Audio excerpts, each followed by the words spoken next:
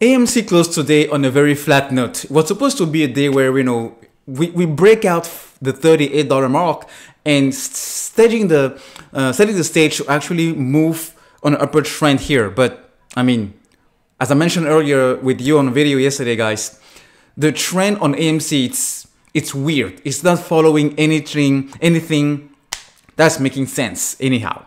But I want to share with you something really interesting, because I think this is bringing more awareness and is putting the short sellers, especially Ken Griffin from Citadel, on a very hot seat, because we have more and more attention actually pointing to what is really the issue here with this situation and this play. All right. So again, back to what he said on the Economic Club yesterday. Chicago looks like Afghanistan on a good day. And this is something that really pissed off the governor, and he fired back at Ken Griffin. This is actually funny.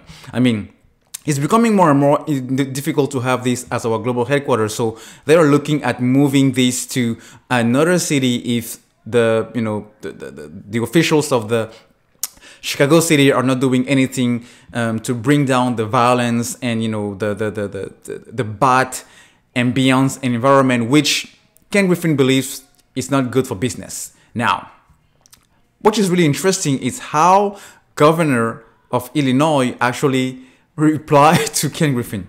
Ken Griffin is a liar. He lied to Congress last year, and he's lying to Chicagoans now. Governor Pritzker is dedicated to the safety of the city and state deployed National Guard during the social unrest in summer 2020. Just saying, I mean, the most interesting part here is the first part. Ken Griffin is a liar. He lied to Congress last year, and he's lying to Chicagoans now. Let me pause there for a second. I don't think someone with the stature of a governor of a state in the US will actually publicly cite something like this without having something to back him up. All right? So going back to the whole Ken Griffin lied on the oath. But this is not enough. This is not anything, because we have even more pressure coming from a former SEC brand chief, Lisa Brankenga.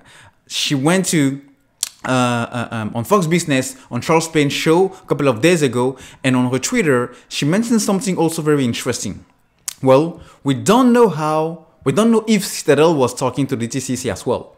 There is a lot that needs to be investigated. It does appear Ken Griffin was not wholly truthful with Congress. Not to use legal jargon, but that is a no-no. Well, guys, it may not have a major impact on the share price tomorrow or next week, but at least it has the ability and the benefit of putting more awareness, more pressure, more attention around this whole situation with AMC. Because if more and more people on TV, on Twitter, on social media from different types of background, and more importantly, people have officials. Steve was a former official from the SEC, talking about the governor from Illinois firing back and calling Ken Griffin a liar and lying to Congress last year. I mean, guys, these are all the things that are playing in our favor, because it brings much more attention to this whole issue here about Ken Griffin not being what he wants the world to see him as. All right, this guy or the businessman willing to save the American dream. So the more people we have like this coming out and putting more attention on this, the image and the whole situation here with Citadel and Robinhood is definitely a good thing for the stock.